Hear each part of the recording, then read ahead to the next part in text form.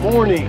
We are here on the road up to Grays Peak and it is already filling up the lower lot. So I thought I would take my e-bike up this final 3 miles on the, I would say, light duty 4-wheel drive road. Did see a lot of Subarus making it up, but there are a few rough spots. We are going to access this beautiful resource here that's just very convenient right on the front range. Do a little class 3 climbing on Kelso Ridge and, time permitting, also drop by Grays Peak on our way back down from Torrey's. It's going to be a really cool Grays and Torreys adventure. Little intro class 3 climbing on Kelso Ridge. Getting most of the way up this 3-mile road here, almost to the base of the Grays Peak trailhead. Even some cool mining history in the area, like this shack coming up right now. Pretty neat.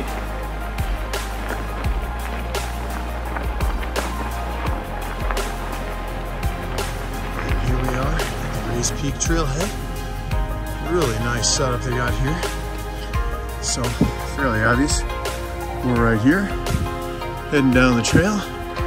When we get here, we are going to step up onto Kelso Ridge, and from there, Torrey's Peak, and then off to Grays. Should be a great trip.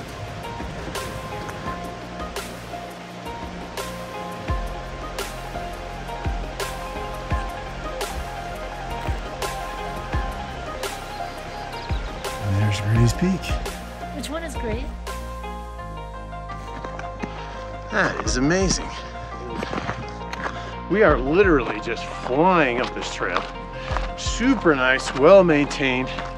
Quite a few people, but very friendly. The only thing I thought was ridiculous was the parking, and the flowers are just amazing.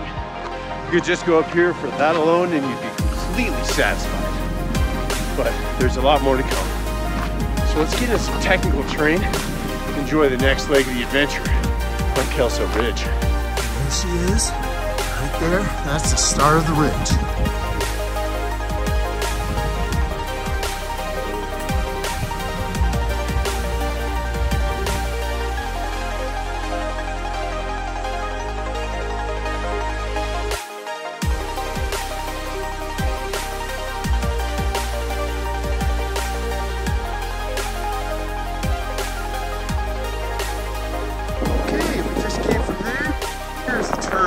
Kelso Ridge. Torrey's right there, and then to the right we've got Kelso Ridge. A few hundred yards up the Kelso Trail, some old mining ruins, and the people heading on up. So we are just to the north on the Kelso Ridge Trail.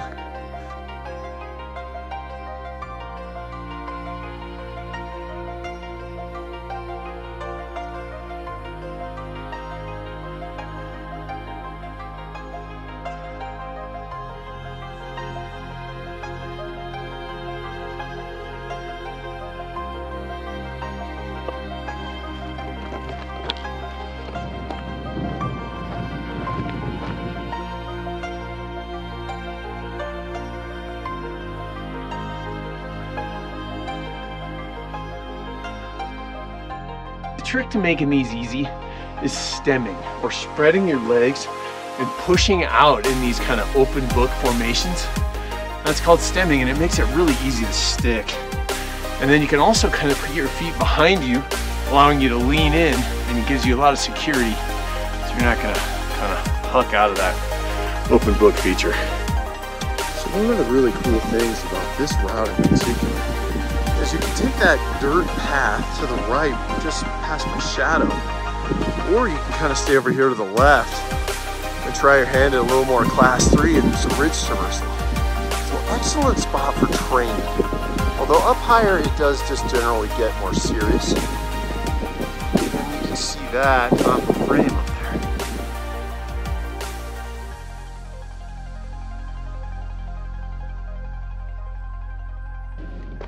All right, we are boogieing right along.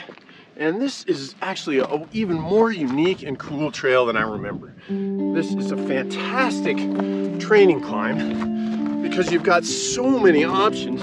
You can just do one of these really easy dirt hikes, or you can jump out onto the ridge proper, gain up some confidence, and that's gonna really make you feel good. And when you get in the higher, more exposed areas, knowing that you've already climbed a bunch of it. So, fantastic opportunity to learn how to climb class 3. And if this lower portion is making you nervous, you can always just go back. No problem.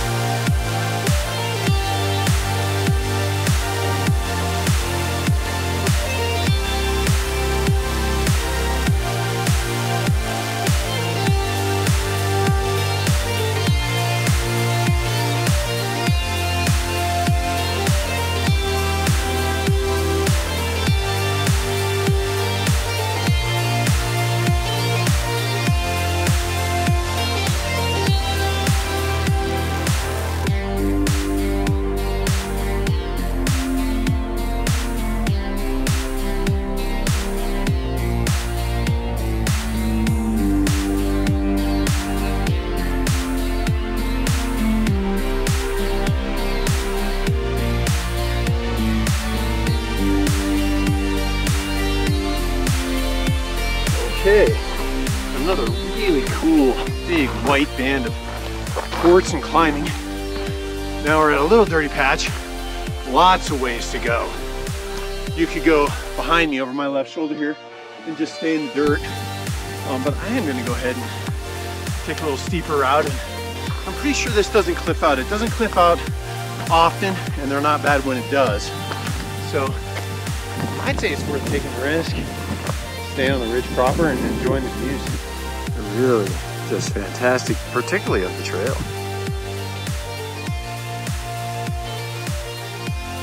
Great adventure on that white tower. Holy moly! Boy, I really forgot what a gem this trail is. It is just fantastic. Lots of options, all of them good. Whether you want to do a little class 3 adventure or just take an easy kind of dirt side hill escape route, it's all there, at least to the upper sections.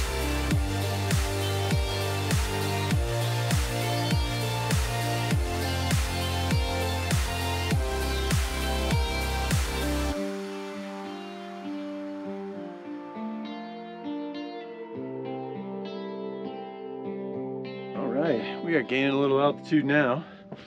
As you can see down to my left,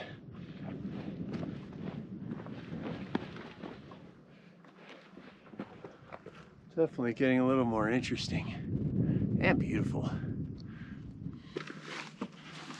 A little bit of class 3 there. Really pretty easy class 3.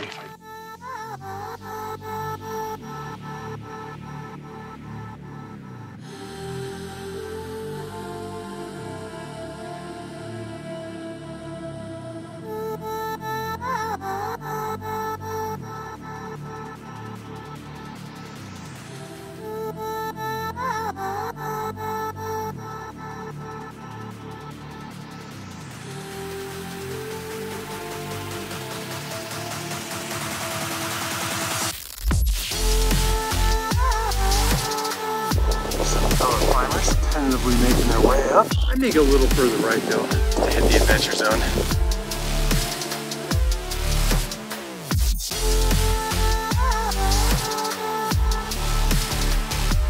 Alright, so I met a few friends that joined me on a Quandary Peak ascent in the early spring. And now I'm just kind of hanging out with them, and really they don't need coaching, they're doing totally good. But I'm gonna call it moral support.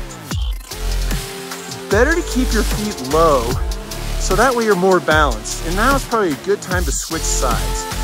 And then she can pop on over to her left, stick her foot in that big yummy foothold right there.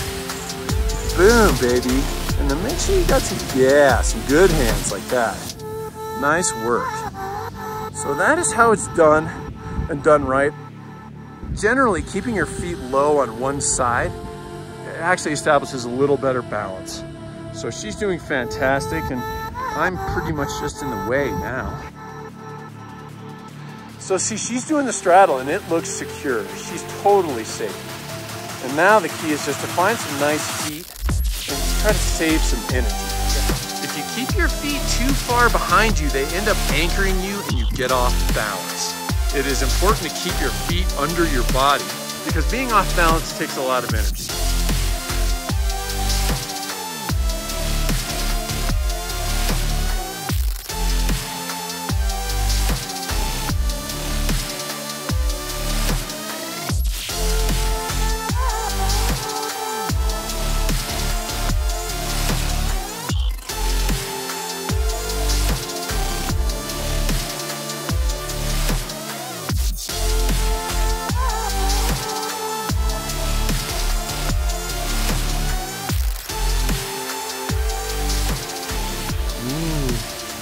Okay, we are well clear of the knife edge and all technical difficulties. So Carl Decker would be proud to present the top of Kelso Ridge and Torrey's Peak. And it was super fun doing it with a couple of fans actually that got to guide them, and you can hear the chaos.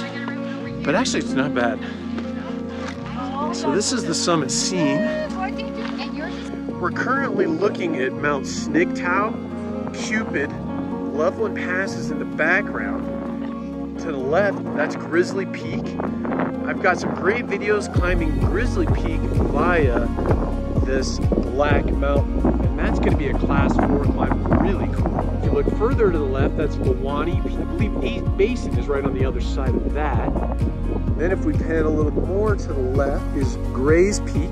I've got a beautiful video on that I'll post. And then looking further left, you can see the descent on Grays Peak. Far left is Edwards Mountain. In the dark background is Mount Evans. That is the whole deal. You can even see the Sawtooth is that shadowed ridge. Look down into Stevens Basin here, and the shadowy mountain in the background is McClellan Mountain. Really epic four-wheel drive road. I rode on my bike, and I'm going to use some of that footage that I took from that ridge to cover this climb. Let's trot on over to Grays Peak.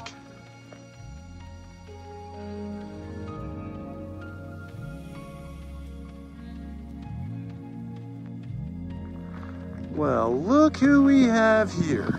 Oh, I could have made a sweater out of that. I do have a huge surprise. All right, you guys, let's all stay together. Oh my God, it's twins. That is the cutest thing. Oh my God, you guys are precious. Show me your little jumpy skills. Woo, nice. Good work, little guy. Right over to Mamakins. Oh, there's the whole family.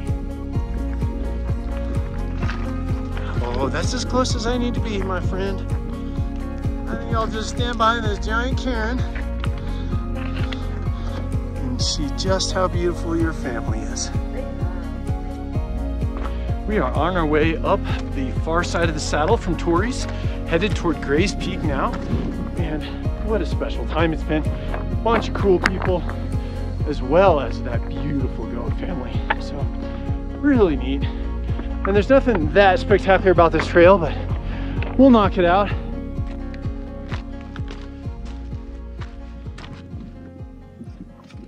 I've had a fantastic time. I've met so many cool people. They've all helped me make my videos as well as subscribed. And it makes it a joy to just rock it up here and hit the summit of Grays Peak, which is where we're at right now. And this is looking back on Kelso Ridge and Torrey's Peak. Beautiful views looking back to Chihuahua Lake, as well as Black Mountain. That is a beautiful climb. Zooming out a little, this is the Carew Creek Basin, way down at the bottom. And that kind of leads you out to Keystone. Heading to our left is Ruby Mountain. And I have a special place for that mountain. I had one of the coolest climbs I ever did, up Ruby Mountain and then summiting Grays Peak. You can see that trail to access Grays from the west side right there. And then this is the summit proper here. And back to Stevenson Gulch over there.